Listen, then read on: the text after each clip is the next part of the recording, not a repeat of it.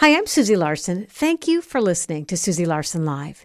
Faith Radio podcasts are only possible because of your support. So thanks for giving, and thanks for sharing with a friend. It's only just a matter of... You're listening to an encore presentation of Susie Larson Live. So the back row is your glide.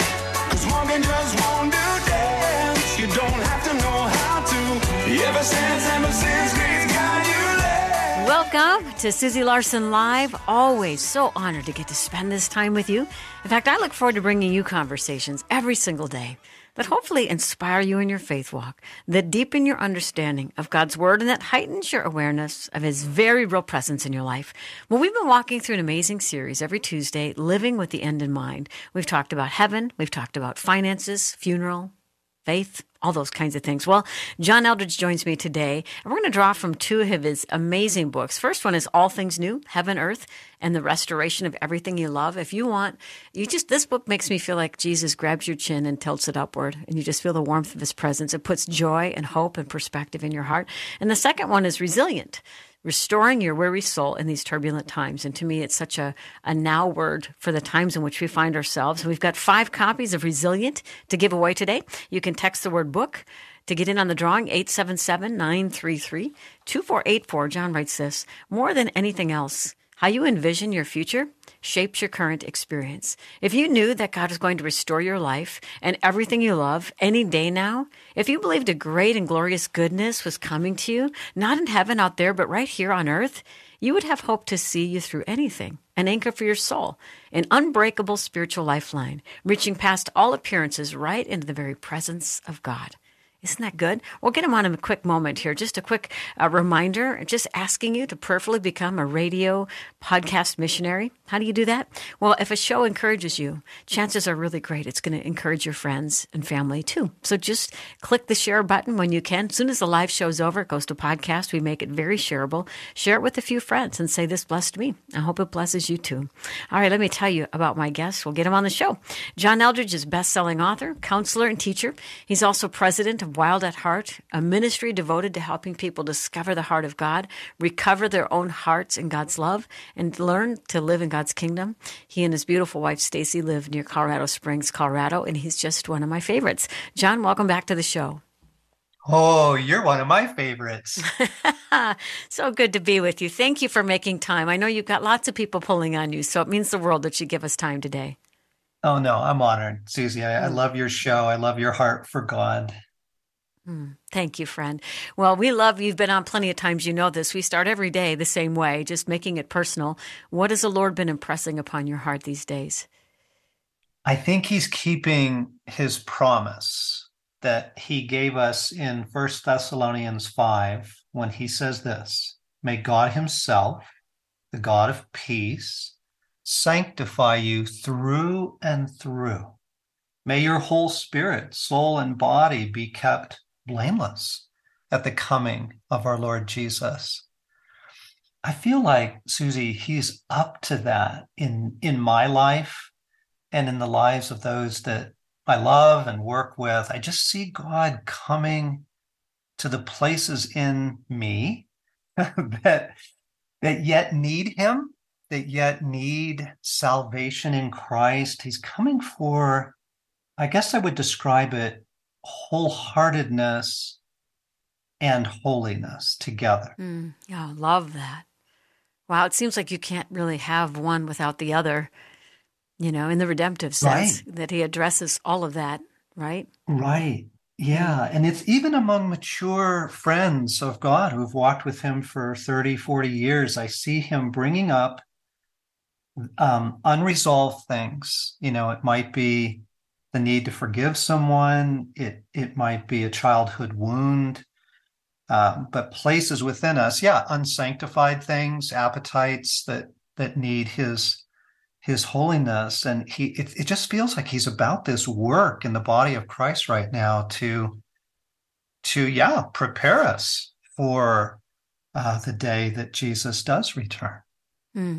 And also, even for the times in which we find ourselves, when you think about it, John, we can't impart what we don't possess. And as God is stirring these things up to bring healing, we are freshly in a position to help others heal. And I see God moving. I sense Him really, just accelerating the times. And I think as we are freshly in awe of God and freshly healed of God, we have a testimony on our lips that others need to hear. And I just think it's setting it all up, really, for Him to illuminate the darkness in the times, don't you think? Hmm.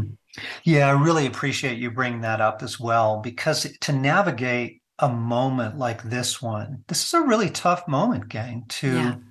to live and love and to try and, walk on this earth right now.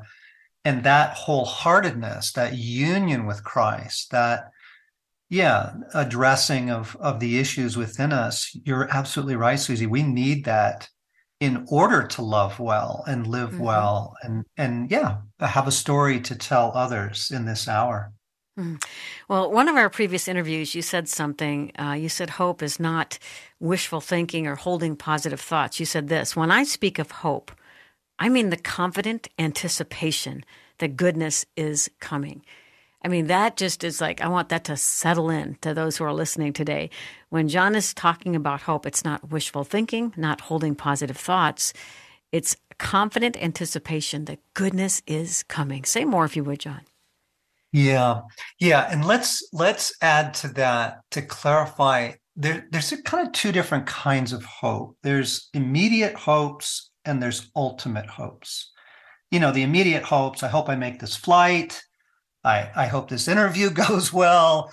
I hope our friends are available for dinner, the day-to-day hopes. And those are important things. To have hope is a good sign that your heart is alive. Mm. And then there's ultimate hopes, the hope and the assurance that God will come through, the hope of our redemption, the hope that He will make all things new. And Susie, I think I've been a Christian counselor for, golly, almost 35 years. I see people misplacing our hopes. We misplace our hopes. We make immediate hopes ultimate. Like if I don't get this job, I'm going to despair. And getting the job is important, and God is in that. But we got to make sure that our ultimate hopes are in the right place. Because when this is Hebrews 6:19, we have this hope as an anchor of the soul, firm and secure. When we know that God will never abandon us, when we know that He is committed to us, when we know that He will make all things new, partly in this life and thoroughly any moment now in the life in the age to come, when we know that, you have to know that your story does not end in loss. There is no loss. I have a dear friend who is in the final weeks of cancer right now, and we were spending some pretty tearful moments together, and he was admitting his fear, and we just had to go back over the story and just say, hey, buddy, there's no loss. Nothing is lost when everything of ours is in the hands of God. He does restore all things. And that's the bedrock. Like if we can live from that place, then we can navigate the day-to-day and go, oh, thank you, Lord, for the job coming through. Or if it doesn't, my heart's okay. I'm not taken out. Boy, that's such a good point. Misplaced hope will keep us constantly disoriented, but rightly placed hope will keep us anchored and tethered to God who won't change. That seems like an important distinction. Wow. When you and I have talked about this before and talked about your great book, Resilient, but when you look around and you see culture spinning out of control and so many losing sight, I mean, the enemy is really just going after the core issues of our identity, and our relationships and family and those kinds of things. We need resilience. So how would you describe like a redemptive perspective of resilience? This is such good news, gang, because when you start talking about resilience and bounce back and tenaciousness and, buoyancy, it can sound a little bit like you're supposed to sign up for a gym membership spiritually, you know. But here's the good news. Here's the good news. Ephesians 3 begins in verse 14. It says, now here's what I pray. I pray that God would strengthen you in your inmost being by his Spirit that dwells within you. Biblical resilience is not pulling yourself up. Biblical resilience is the best news in the world. It is breathed into you by the presence of God in your life. And that's just such good news, because most folks we don't have enough to keep pulling ourselves up or pulling our kids up or, whatever is needed.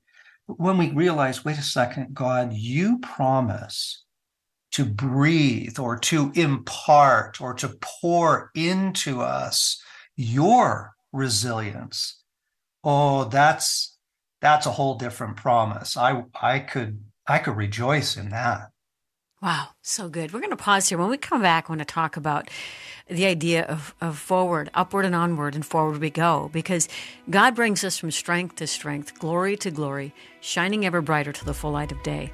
The enemy will bring us back to our past to condemn us. God may pull us back to our past to propel us forward. He may ask us to revisit part of our story that we've not resolved in light of eternity. But what we tend to do in times of transition or trouble is to want to go back to Egypt. and God wants us to say, upward and onward we go. So we'll talk with John Eldredge about that, not looking at life pre-pandemic. If only I could get back to that. What do you have for me here, God? Where are you taking me now, God? Upward and onward we go. John Eldredge is my guest today. We've got a handful of copies of Resilient to give away, Restoring Your Weary Soul in These Turbulent Times. He's a New York Times bestselling author, and this is a fantastic book. You can text the word book to get in on the drawing, 877-933-2484. We'll be back in a minute.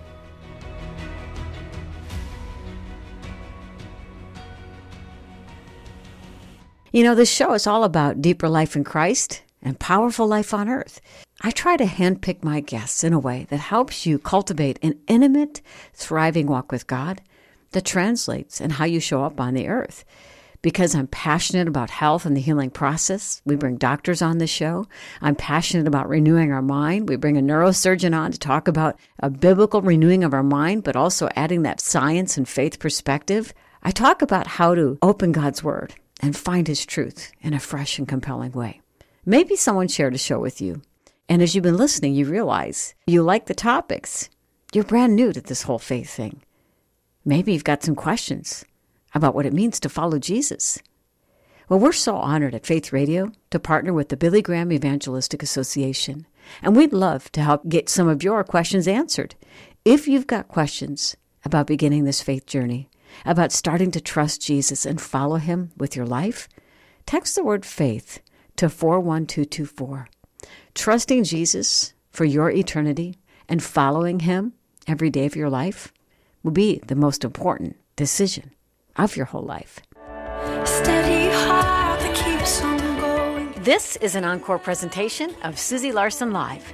Lead me on. Pray that you're having a fantastic day. Thanks for tuning in to Susie Larson Live, talking to our friend John Eldredge. He's got a couple of books that we're drawing from. He's got a lot of books, but the two we're drawing from today are All Things New, Heaven, Earth, and the Restoration of Everything You Love, and Resilient, Restoring Your Weary Soul in These Turbulent Times. We got a handful of copies of Resilient to give away. You can text the word book to get in on the drawing, 877-933-2484. So, John, you heard my setup of the question before the break, how oftentimes we kind of want to go back to Egypt because we don't like transition. I don't know who said it, but some of us prefer a known captivity to an unknown freedom. And one of the things you wrote, and you wrote this, the great alarm the scriptures are sounding is that our longing for life to be good again will be the battleground for our heart. How you shepherd this precious longing, and if you shepherd it at all, will determine your fate in this life and the life to come. This is playing out in a post-pandemic world. We only sort of want God. What we really want is for life to be good again. So help us get our perspective right, upward, onward, that truly God is redeeming all things. But to really, these storms really do reveal the motivations of our heart. Oh, I'm so embarrassed by this reality. Too much chocolate, buying stuff, watching way too much global soccer on TV. I'm just confessing my need for relief is taking me in directions that have absolutely nothing to do with the resilience of God. And this is the human dilemma, right? That Yeah. the need for relief is okay, gang. Everybody is feeling it. Come on, just give me a break. I just want some relief. I just want life to be good. Come on. That's from God. That's okay. Where we take that, where we go looking for relief, really is the battle right now. And Jesus tells some pretty sober stories about that. One of them is Lot's wife, where, they're being offered this rescue out of a very dark culture and a very dark hour. But there was something in her heart that turned back. She just couldn't bear the thought of, losing whatever it was, the shopping, the people, the security, whatever she felt attached to. I need that more than I need God. And it didn't go very well for her when she turned back. So, yeah, Susie, what I'm finding for myself is a profound need for comfort, a profound need for relief, a profound need for something to look forward to. And what I need to do almost daily is to shepherd those longings back to Jesus. And then ask him, what do you have for me? It's not that God doesn't have good things for us right now, but when we, run off into the desert looking for water, we leave the fountain of living water to do that. And so I want to come back to Christ every day and just say, okay, Jesus, here I am again. I am so longing, and then you can just kind of name it, what it is you're longing for, and say, Lord, I put all that in you to begin with. The Lord is my shepherd. I shall not want. He leads me beside still waters. He makes me lie down in green pastures. He restores my soul. You are my shepherd. And so first I love you, and then show me what you have. And okay, little anecdote on that. So Stacy and I were feeling a real need to get away this spring. And all our friends, well, not all our friends, but several friends are sending us, photos from Mexico on the beach. Wish you were here. I know, it's Right? killing me. I'm like, stop sending me these photos. So we were praying about that. And every time we asked Jesus, we heard no. And I'm like, come on, Lord. I'm honestly getting mad at him. And then we get the phone call. And the phone call is from our dear friends. He is passing away with cancer, and they needed us to be with them. And I realized, oh, you knew that if we had booked a trip, we wouldn't be here. And here is where we want to be. Like, Lord, you know what's coming, and you have good things for us. But what I want to do, gang, is to let Jesus guide me in the search for life rather than get out there and try and arrange for life on my own. That's so good. There's so many thoughts going through my mind right now, John. I'm thinking about better to be in a house of mourning than a house where there's a party, because, a house of mourning is really where you're closest, you're to the edges of eternity. Where a house where there's a party, it's temporary fun. You're throwing caution to the wind. You're forgetting about your troubles. But there's something about being close to the edge of eternity, to be in a house of mourning, because life comes into perspective. And he is such a good God. He will lead you beside still waters when the time is right. But when we grab for ourselves because we don't trust God, it literally is like drinking muddy water when he's got a living stream just up ahead, Yeah. This will help you folks. There's a difference between relief and restoration. Okay. Relief and restoration. Relief is a bag of chips. Relief is a bag of donuts, right? Relief is binge watching Netflix, and it works for a little while. But when it's over, you don't feel restored. right? You don't walk away from 3 hours of video games feeling like a renewed person. Restoration comes as through our union with Christ. It comes through the life of God in us, the love of God in us. Restoration is what God is offering us every single day through our union, our intimacy with him.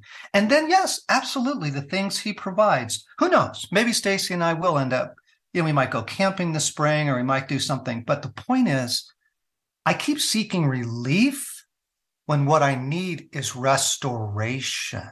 Mm-hmm. Amen. I got to read this. This one's from All Things New. You said, we've been looking for the renewal all our lives. It's been calling to us through every precious memory, every moment of beauty and goodness. It is the promise whispered in every sunrise, every flower, every wonderful day of vacation, every pregnancy, the recovery of your health. The thing you're made for is the renewal of all things. God has given you a heart for his kingdom, not the wispy vagaries of a cloudy heaven, but the sharp reality of a world made new. This is such an important message. Both of these, you could almost put these in a dual book. You should tell your publishers to consider that, because I feel like you need resilience to really persevere and press in. And like you said, shepherd your perspective, because the beauty of what he does have for us, we get glimpses of it now in the flowers, in new birth, in a worship song. And we miss those things if we're just going after relief and not redemption, not restoration, Yeah, that's so good, Susie. I see. The thing that makes your show so good is that you are speaking out of your personal suffering and your search for what is true. And what you and I have discovered is it's as simple as this. If there is nothing in your hope folder, gang, if you kind of open up that folder in your soul, what is hope? Go, well, streets of gold, harps and halos, there's nothing there. Or it's too weird. The future, it's just too weird. You're like, well, I don't know. I guess we go up to the sky, or we go to some other, we sing. I don't know. You can't hope for that. You can't hope for things that you don't even desire. And so let me help you with this, friends. Easter morning, Jesus Christ walks out of the tomb. Now, he is now the new creation, okay? He has been resurrected, but it's still him, same body even, right? He says, hey, Thomas, touch the scars here. Same personality, same wonderful guy. God is going to do for the entire universe what he did for Jesus on Easter.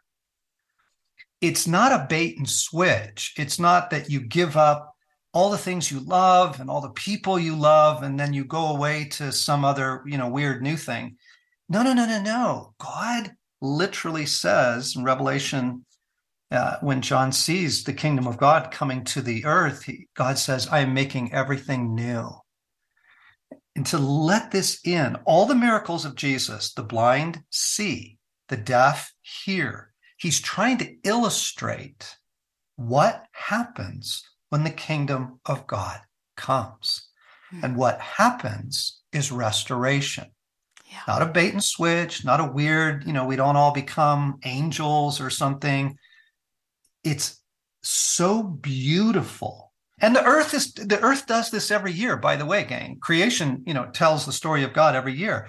Springtime, summer, right? Like winter is past and things are reborn and green and beautiful, and the flowers come back, and it's almost like Eden is reborn once a year. Exactly. He's trying to show you Eden is about to return. We're going to pause here. Amen. Somebody got to text me an amen. As John's talking, I'm thinking of John Burke's quote that most people have such a poor view of heaven that they're more excited about retirement than they are eternity. So what do you have in your hope folder? I mean, some have said, I think of heaven as a never-ending church service. So of course, you're going to look to this life to satisfy your deepest desires if you have a poor view of eternity. But what if it's a sensory explosion? What if what you smell and taste and see and hear blows your mind? And the joy and the redemption and all of these bodies and relationships healed, put that in your hope folder. Talking to John Eldredge, more with him in just a moment.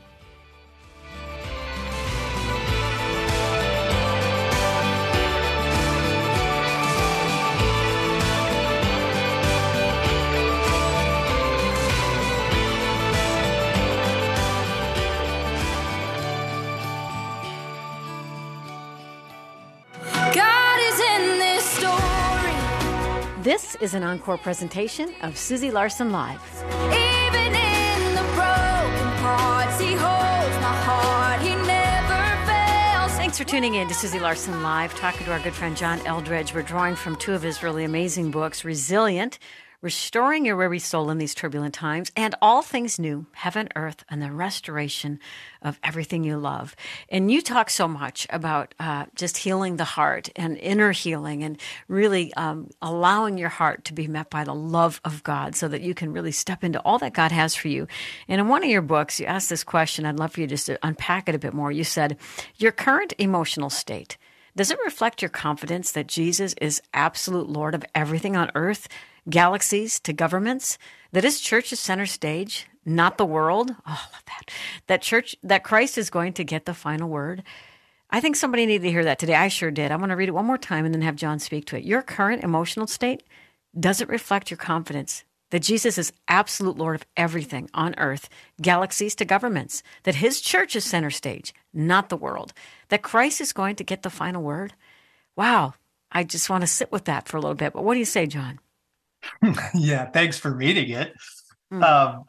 Okay, gang, really important to pay attention to your emotional life. Most of us, because of the pace of life, the amount of demands, we don't check in that often. And then we don't understand why we're binge eating or drinking or whatever. Like, check into your emotional life. That's what the invitation of that is. Check into your emotional life. What are you feeling? And then chase that down a little bit. Chase that down, because your emotions are indications of the deeper things going on in your heart. And if you're feeling desperate, if you are feeling hopeless, if you are so angry right now, that's actually really important to pay attention to that and to follow the breadcrumb trail in to where you need Jesus, where you need Jesus. And what I'll do for myself is I'll just put it into words. I'll just say, okay, I'm mad right now. At what? Like, name it, John. Or I'm so disappointed right now. Okay, name it. Because as you name it, what you're uncovering are some of the deeper places of your heart that still need the care of God, the love of God. And then the next thing I do is say, oh, Jesus. I don't bury it. I don't try and hide it. I just say, oh, Lord, here it is. Like, come into this, please. Meet me here. Come into this emotion and come into what's under it, Lord. The unhealed places in my heart. Or maybe they're just places that have totally lost perspective because of disappointment. Come into this, Lord Jesus. Come into this. Breathe your life into this part of me. I need you here. I need you here. Because, Leanne Payne was such a great healer of the soul. And her simple line was, the soul is healed through union with Christ. The soul is healed through union with Christ. And there are places in us yet that are not experiencing the comfort, the truth, the hope of the presence of Jesus there. So locate the emotion, follow the breadcrumb trail in to where your heart needs care, and then invite Jesus right into that very place. So practical and beautiful. Thank you for that. Scripture says that we don't know the date of Christ's return, but it also says it shouldn't take believers unaware. That's okay. We may not know the date, but we're clearly called to discern the times. How do you discern the times in which we find ourselves? Okay, what you just said is a really big idea. So let's come back to that for a second. I think most Christians, or just listeners to your show, I think most people believe we don't know, we can't know, so don't pay attention. Okay, but that's Exactly. actually not what Scripture says. Mhm. Scripture says that Jesus in Matthew 24, he gives a whole series of what he called signs. And he says, just as, when you see the fig tree, coming leafing out in the spring, you know that summer is near. He says, so when you see these things happening, you know my return is near. Now, why would Jesus give us a whole bunch of signs if there was no chance of paying attention, right? If it's all going to be surprise. And then Paul says in First Thessalonians, he says, but you are not in the darkness, and you will not be surprised by the return of the Lord. Okay, so let's just take one of those signs, because this is really fun and really hopeful. So in Matthew 24, 13, 14, Jesus says, and this gospel of the kingdom must reach all people groups, and then I'll come back. Okay. And you're like, well, that's that's a very tangible thing. It's not freaky deaky. It's not the world collapsing into chaos like that. That's a very simple, straightforward thing. The gospel of salvation in Christ needs to reach all people groups, and then the end will come. And here's what is so thrilling, gang. So as of about, okay, I'm trying to get some of my dates right. Let's say 5 years ago. As of about 5 years ago, there were still about 1,000 people groups, maybe less, maybe about 800 people groups yet to be reached. Do you know how many people groups are yet to be reached today, Susie? No, I don't. Less than 100. Wow.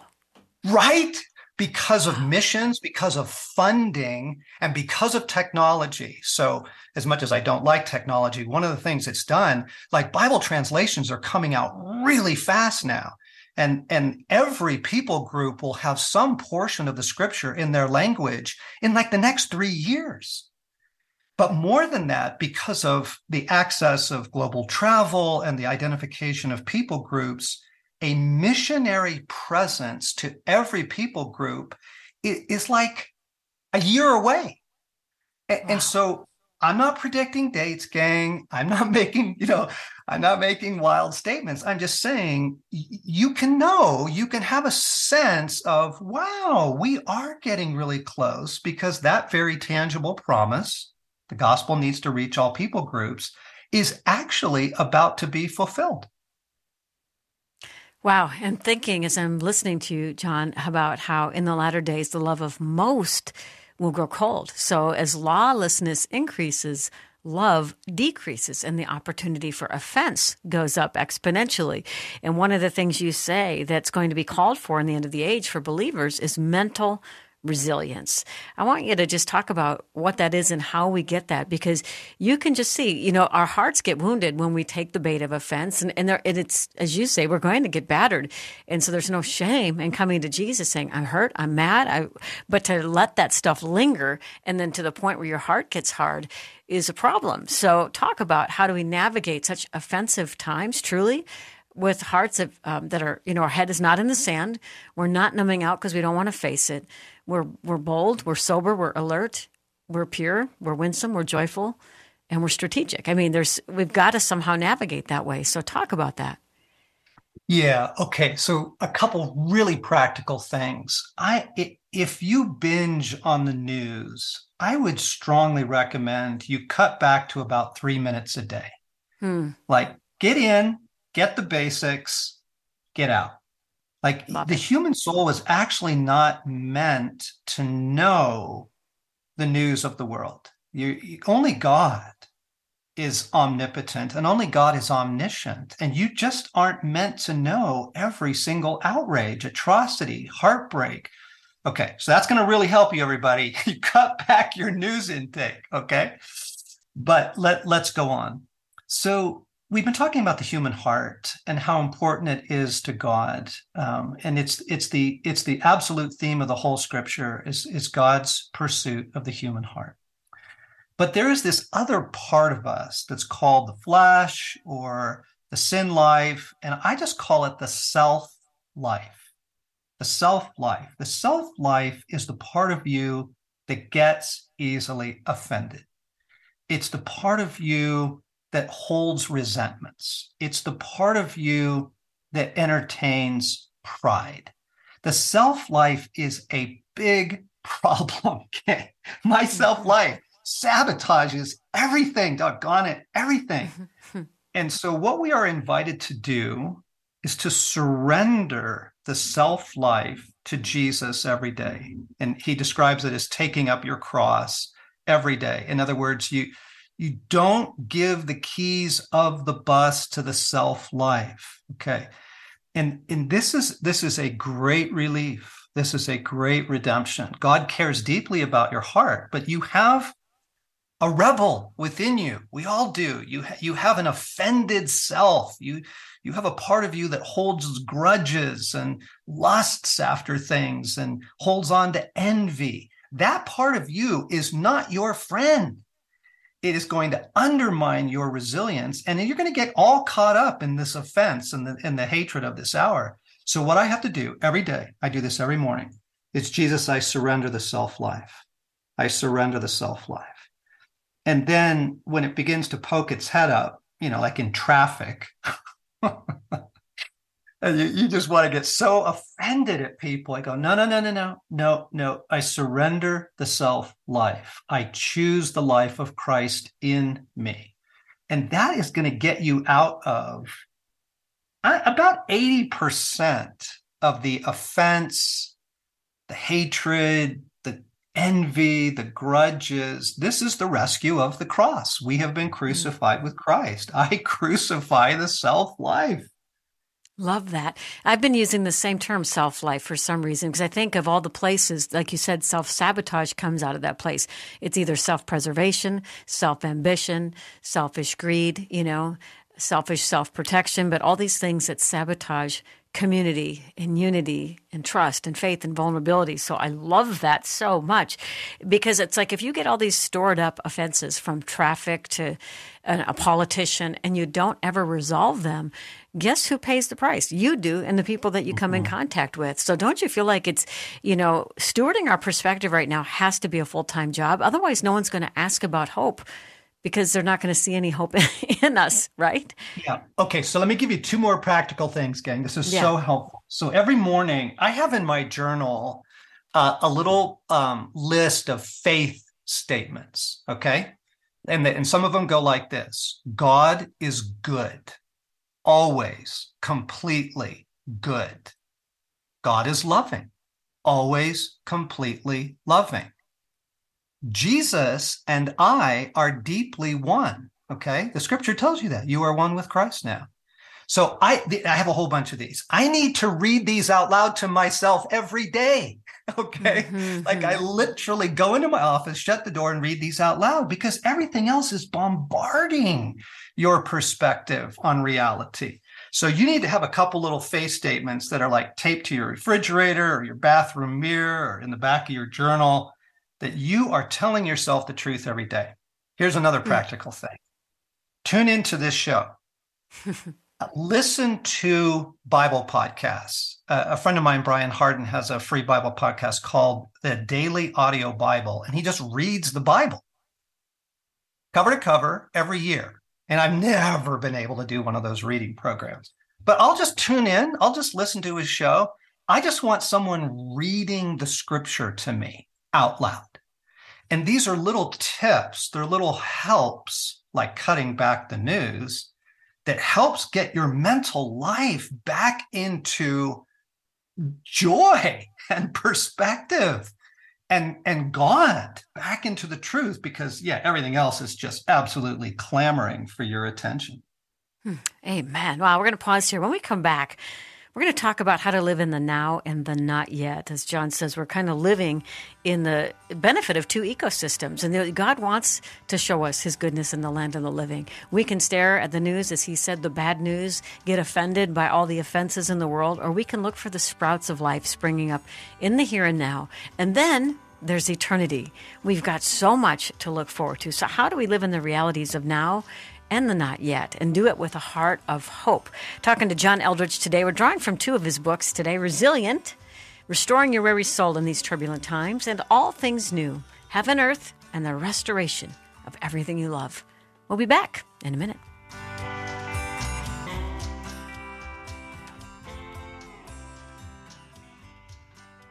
Faith Radio podcasts are produced by the listener-supported ministry of Faith Radio. If you're interested in becoming a team member, a donor to this ministry, you can support the podcast anytime and donate at myfaithradio.com. I will tell of your wonders, sing of your grace. The God of creation knows me by name. The Lord is faithful, yesterday, now, and always. You're listening to an encore presentation of Susie Larson Live. Your mercy is mighty, age after age, and all generations will bow down and praise. The Lord is faithful, yesterday, now, and always. Thanks so much for tuning into Susie Larson Live. Having a really great conversation today with John Eldredge, drawing from a couple of his books, All Things New, Heaven, Earth, and the Restoration of Everything You Love, and Resilient, Restoring Your Weary Soul in These Turbulent Times. Think about when Jesus told the disciples, it's better for you if I go away. Try to imagine how confusing that was. But it was better because the Holy Spirit was coming.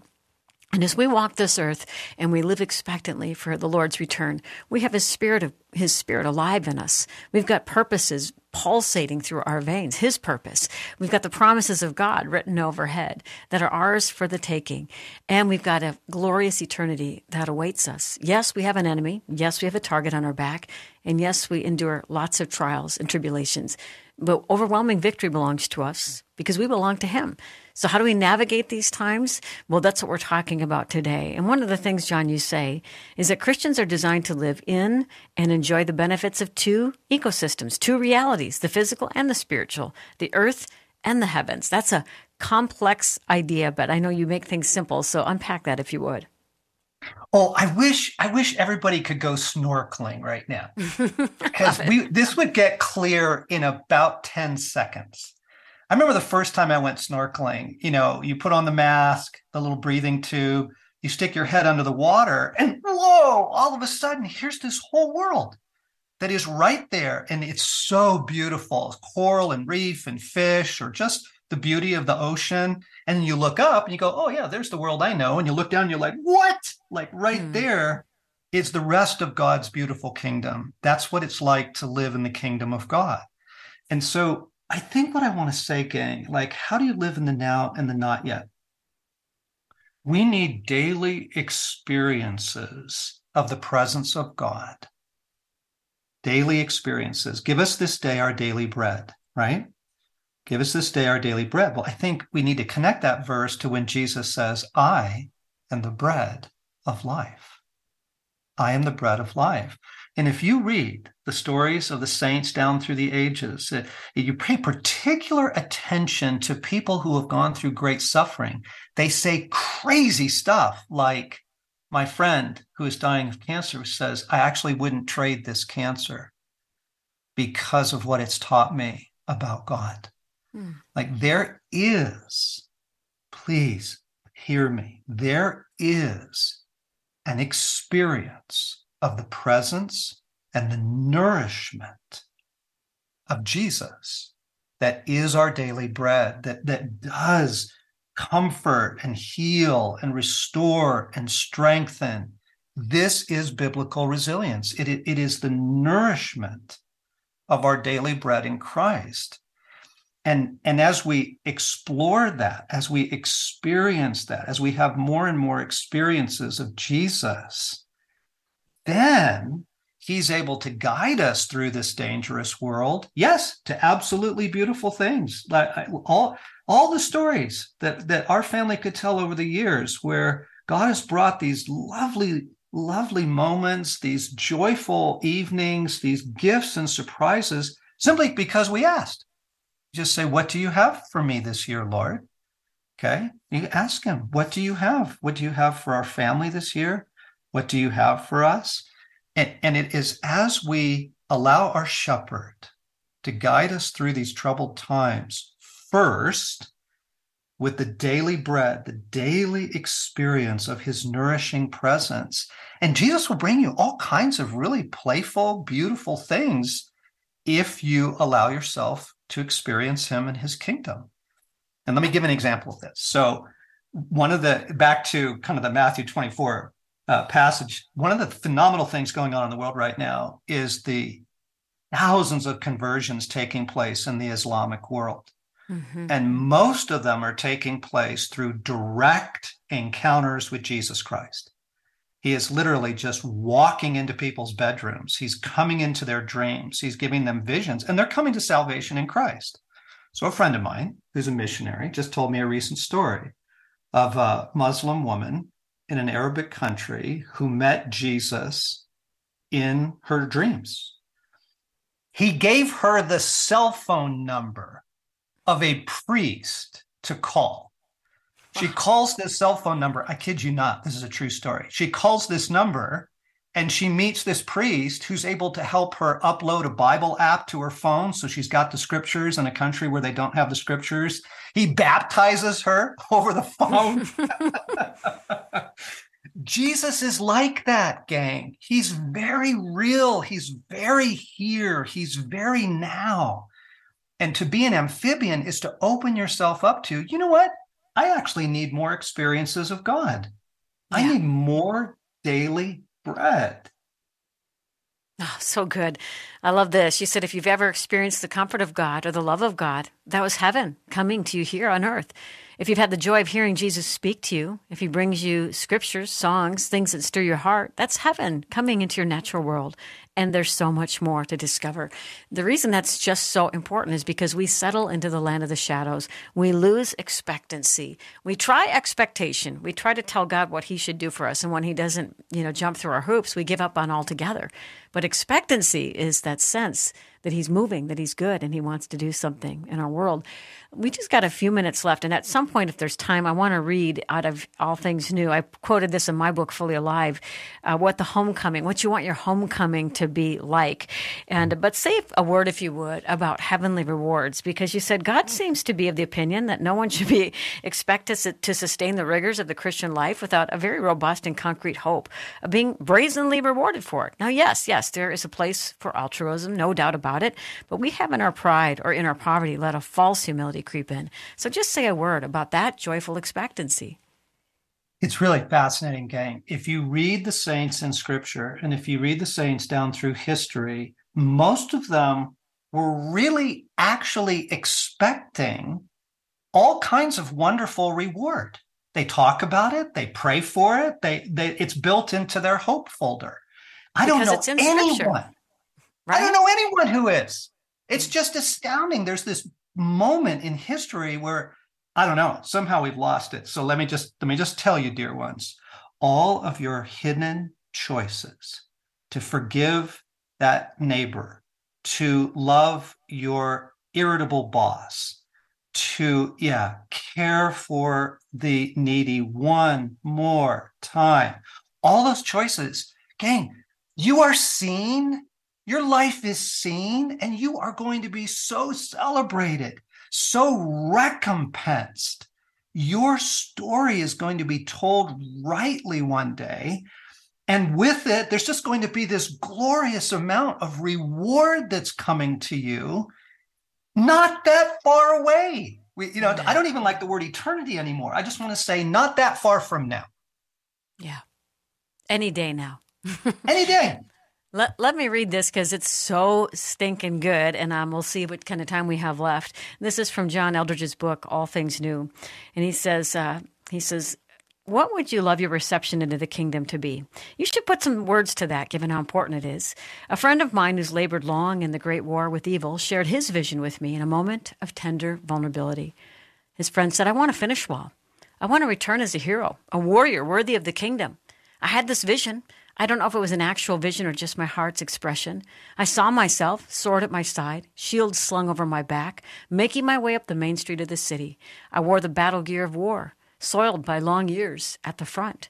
People lined both sides of the street to welcome me, the great cloud, I guess. I recognized hundreds of faces, the faces of those whose freedom I fought for.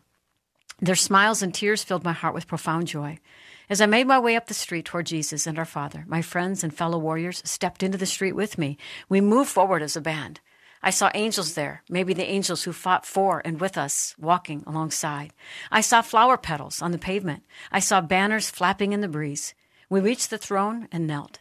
Jesus came forward and kissed my forehead, and we embraced deeply and freely, like I always knew we would. Then my father stepped forward and took me by the shoulders and said, "Well done, my son. Very well done indeed. Welcome home." As we embraced, a great cheer went up from the crowd. And then John writes, "Now that would be a reception worth living for. The reality that every story will be told rightly should affect your choices today. If there's no cost to our Christian faith, how then shall we be rewarded? And may I point out that if we too would love to receive a hero's welcome, it helps to keep in mind that valiant deeds require desperate times. The desperate times are all around us, friends. Now for the valiant deeds." Brilliant. John, we love you. Thank you for stewarding faith and all you've done for the kingdom. We honor your gift and thank you for the time today. Oh, this has been delightful, Susie. Back to you, dear one, dear friend of God. Yeah, and bless you all who've been listening today. Bless you. It's all true. It's all Amen. true. Come on. Amen. Well, I pray you found some encouragement here today. I know my soul's filled back up. We love you. We're praying for you. We're walking this out together. And we'll meet you back here next time.